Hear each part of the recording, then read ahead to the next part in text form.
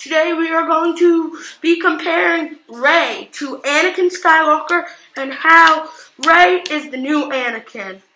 First, you can tell from The Force Awakens, she starts out like the same kind of character as Anakin. How am I standing on a roller coaster? I don't know. Anyway, this is really weird. But, let's get back to what we were talking about. A little off topic there. I hate going off topic. You know that from my video. Oh, I'm off topic. Okay, so, one reason you can tell is she is very strong with the Force. This one is very strong with the Force. This one, yeah. I sound like Broken Matt Hardy. Oh my god.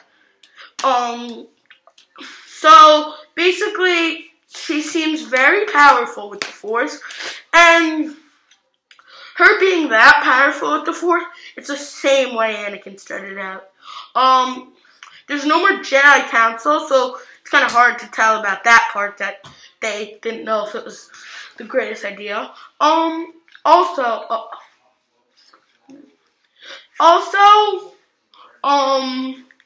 that fact that Rey acts exactly like Anakin.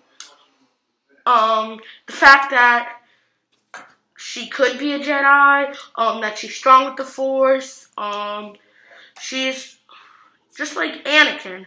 She acts in every way like Anakin. This is very different, but she, might be in love with Finn, but that time will only tell through the movie. And she just acts exactly like him.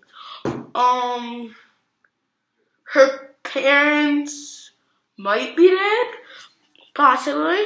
Like, her mom could be dead. Anakin's mom was dead. That took anger out. And if she remembers that, then that could cause the same thing that happened to Anakin. And, yeah, that's it. Oh, I gotta get back to this roller coaster. Why am I even standing on a roller coaster? I don't know.